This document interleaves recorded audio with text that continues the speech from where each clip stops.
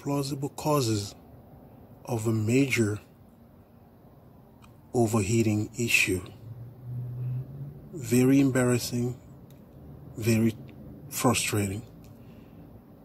Starting with the whip hole on the water pump. If it starts to leak, even if you don't see the drips, it's time to replace it. But that may not be it. Stay tuned. Could it be the coolant or the coolant mixture? Could it be the coolant temperature sensor or the wire connector leading to it? Could it even be the thermostat housing gasket or the thermostat itself? Could it be the pressure cap to the reservoir or the reservoir itself? Could it be the hoses, especially the smaller ones? They might be clogged,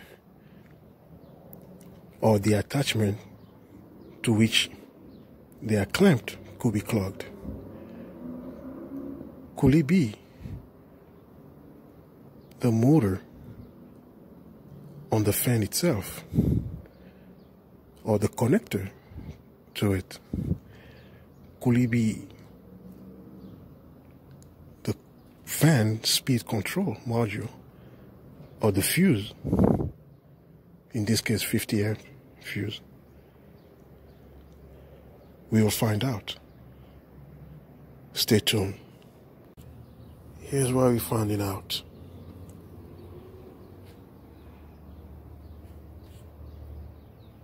That connector